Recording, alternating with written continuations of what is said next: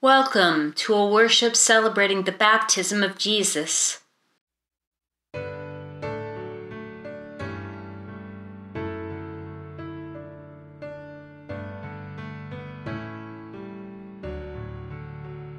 Prepare us for the living Christ.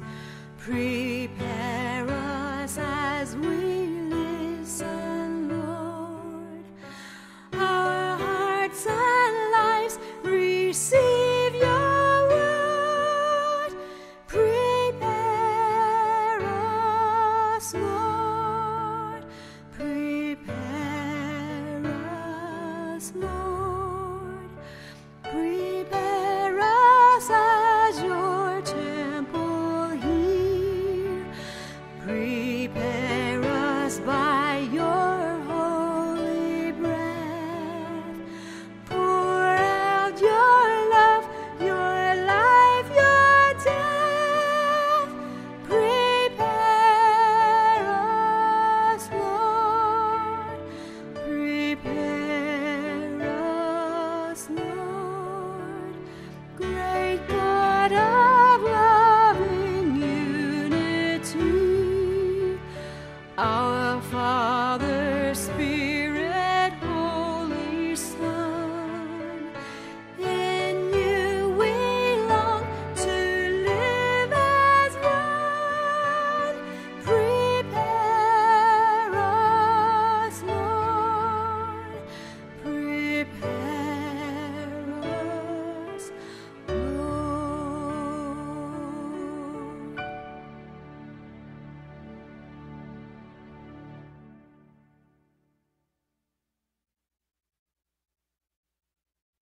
Let us pray. God, you have called us to be one, to live in unity and harmony, and yet we are divided, race from race, faith from faith, rich from poor, old from young, neighbor from neighbor. O Lord, by whose cross all enmity is brought to an end, break down the walls that separate us, tear down the fences of indifference and hatred, forgive us the sins that divide us, free us from pride and self-seeking, overcome our prejudices and fears, give us courage to open ourselves to others. By the power of the Holy Spirit, make us one. Amen. The scripture today comes from the Gospel according to Luke, chapter 3, verses 1 through 22. In the 15th year of the reign of Emperor Tiberius, when Pontius Pilate was governor of Judea and Herod was ruler of Galilee, and his brother Philip ruler of the region of Iturea and Trachonitis, and Lynesius ruler of Abilene, during the high priesthood of Annas and Caiaphas, the word of God came to John, son of Zechariah, in the wilderness. He went into all the region around the Jordan, proclaiming a baptism of repentance for the forgiveness of sins. As it is written in the book of the words of the prophet Isaiah, the voice of one crying out in the wilderness, "Prepare the way of the Lord, make his path straight. Every valley shall be filled, and every mountain and hill shall be made low, and the crooked shall be made straight, and the rough ways made smooth, and all flesh shall see the salvation of God." John said to the crowds that came out to be baptized by him, "You brood of vipers, who warned you to flee from the wrath to come? Bear fruits worthy of repentance. Do not begin to say to yourselves, 'We have Abraham as our ancestor,' for I tell you, God is able from these stones to raise up children to Abraham. Even now the axe is lying at the root of the trees. Every tree, therefore, that does not bear good fruit is cut down and thrown into the fire." And the crowds asked him, "What then should we do?" In reply he said to them, "Whoever has 2 coats must share with anyone who has none, and whoever has food must do likewise." Even tax collectors came to be baptized, and they asked him, "Teacher, what should we do?" He said to them, "Collect no more than the amount prescribed for you." Soldiers also asked him, "And we, what should we do?" He said to them, Do not extort money from anyone by threats or false accusation, and be satisfied with your wages. As the people were filled with expectation, and all were questioning in their hearts concerning John whether he might be the Messiah, John answered all of them by saying, I baptize you with water, but one who is more powerful than I is coming. I am not worthy to untie the thong of his sandals. He will baptize you with the Holy Spirit and fire. His winnowing fork is in his hand to clear his threshing floor and to gather the wheat into the granary, but the chaff he will burn with unquenchable fire. So, with many other exhortations, he proclaimed the good news to the people.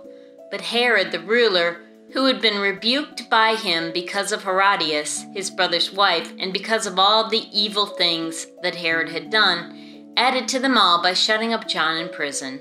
Now when all the people were baptized, and when Jesus also had been baptized and was praying, the heaven was opened, and the Holy Spirit descended upon him in bodily form, like a dove.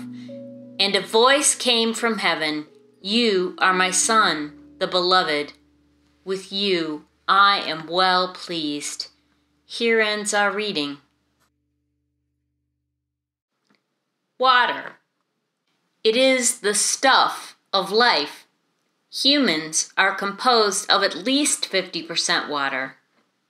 70% of the Earth's surface is covered with water. We use water to clean ourselves and to clean the spaces that surround us. The water we use is precious. Much of the Earth's water supply is unavailable to us for easy use in cleaning and drinking. Water is also used in baptism. It symbolizes spiritual cleansing and rebirth. For us, baptism symbolizes the washing away of sins and a rebirth.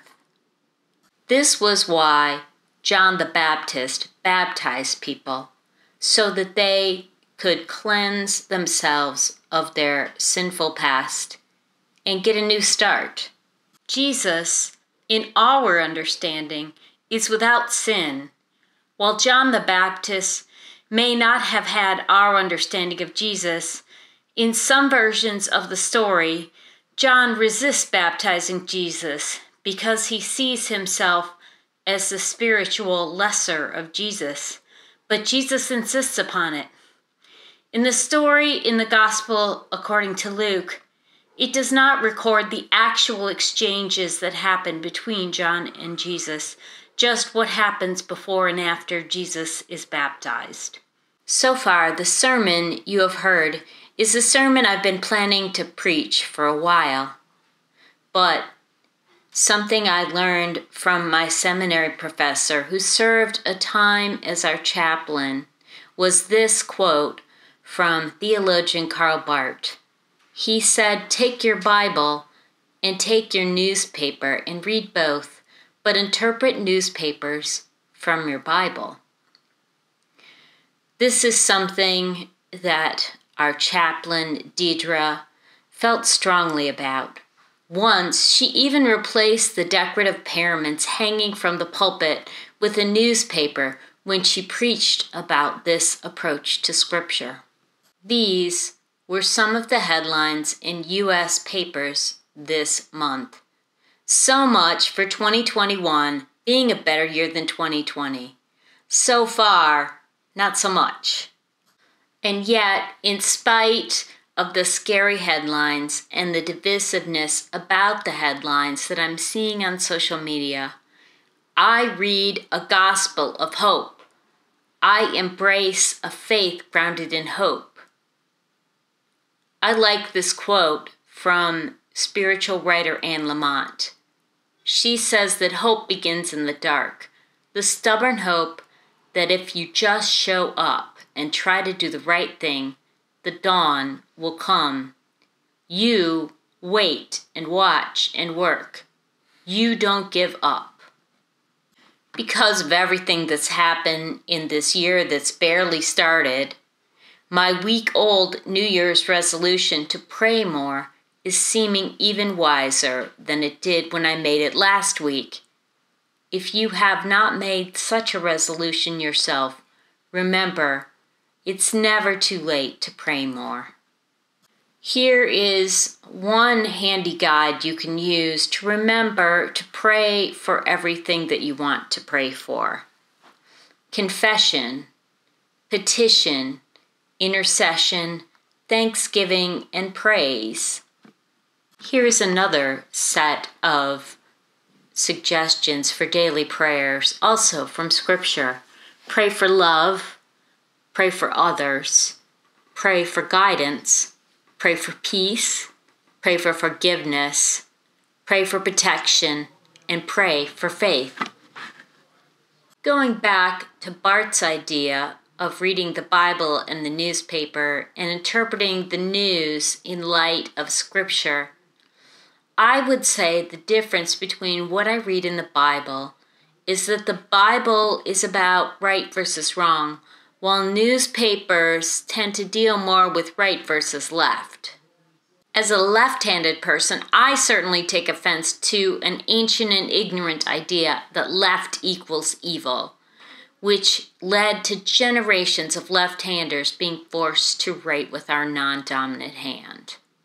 But when we talk about left and right in terms of the news, I think it's important to remember from a scriptural point of view, this is a better way of looking at it. The left wing and the right wing belong to the same bird. Our baptism has meaning. People change their minds about what they think is right and wrong all the time. But God is always there for all of us, no matter what we think. Sometimes people say to me, "How can you support those people?" Or, "How can you criticize those people?" referring to some or other group. You know, everyone is someone else's those people. Everyone has opinions. I might be right and I might be wrong about mine. I have been right and I have been wrong in the past. It's part of being human for all of us. Sometimes we disagree with the people we love. It's difficult and painful. The Bible teaches us to do something much more difficult and painful. It teaches us that we must love those with whom we disagree. That doesn't mean everyone gets a free pass for bad behavior. Actions have consequences, but it does mean that we are called to practice forgiveness and compassion. As someone who cut across the grounds of the U.S. Capitol on my way to work many mornings for 3 years, it saddens me to see the mess that was left behind during the demonstration and the insurrection that was attempted there last week. I am even more saddened by the loss of life, and I am grateful that there was not more loss of life, as some intended. Beyond that, I have no easy answers about how we can heal our nation. I strongly believe that we should try, even though it might feel impossible or it might feel unfair that we are in this broken place. We did not get here overnight, or even years or decades. The brokenness has been there from the beginning because we as humans are broken. We can't fix everything, but we can and should bring healing and hope, even when our first instinct is anger and recrimination. What part can you play in bringing about peace in a world that is crying out for it? The answers may not come to you quickly or easily, but the question is profound, and for baptized Christians like us, it is unavoidable. John the Baptist and his followers understood baptism differently than we do. They could and did rebaptize people who felt a strong need to repent more than once. In the Christian church, baptism is a rite of initiation into our community. We only baptize people one time per lifetime. We can and do, however, practice baptismal renewal. We did it in church on the Sunday that we heard about the baptism of Jesus last year, and it was a beautiful experience. Christians are not perfect, and we are not always right, not even pastors. We are, however, baptized into Christ Jesus, and it is our ability to remember our baptism. We should remember it often, even daily.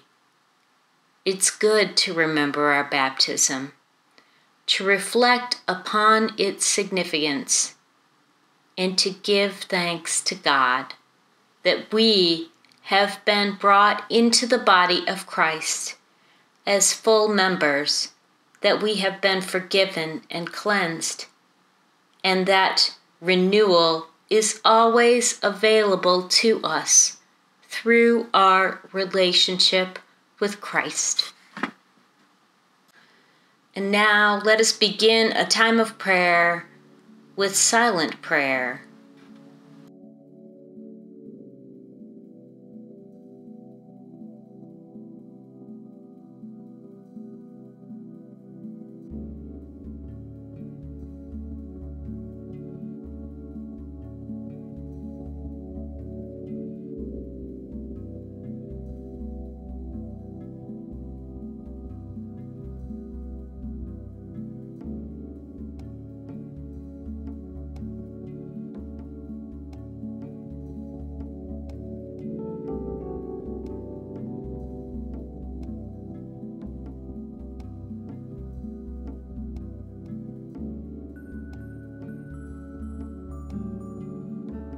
God of healing, we come to you at this time, asking for you to wash the waters of healing and renewal over all of us. Heal us as individuals.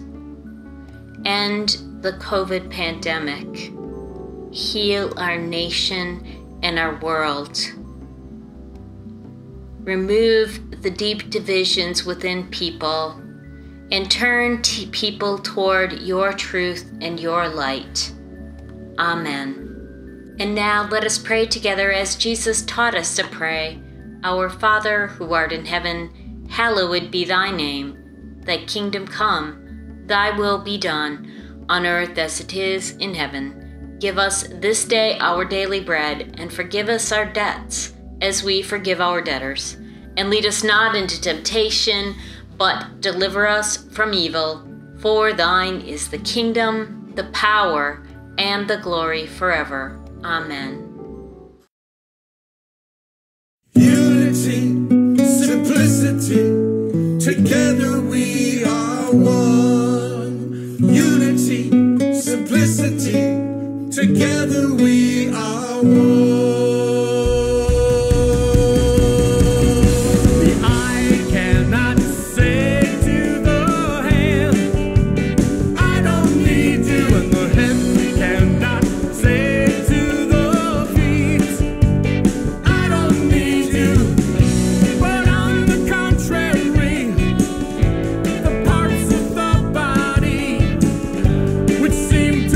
Weaker are in